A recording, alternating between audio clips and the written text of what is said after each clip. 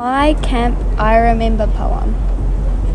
I remember being squished into the ant-like train into Wellington, and my suitcase falling right down onto Holly's dad's head. That was camp. I remember when we finally sat down on the ferry and the engine rumbled like a pack of animals galloping past me, us walking outside to see dolphins popping up and out of the water like popcorn. That was camp. I remembered I was at camp, laying in my bed, and all I could hear was snoring.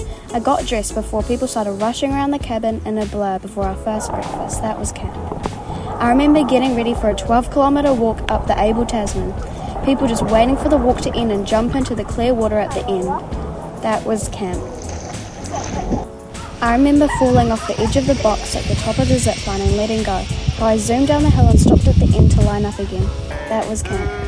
I remember us waiting and waiting for feedback from the ferry, hopping on the 2-hour bus and waiting endlessly at the ferry terminal for 7 long hours. That was camp.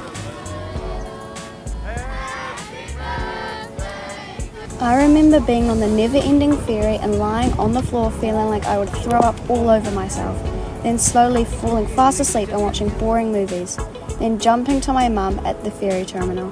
That was camp. That was camp, Teapot 2023.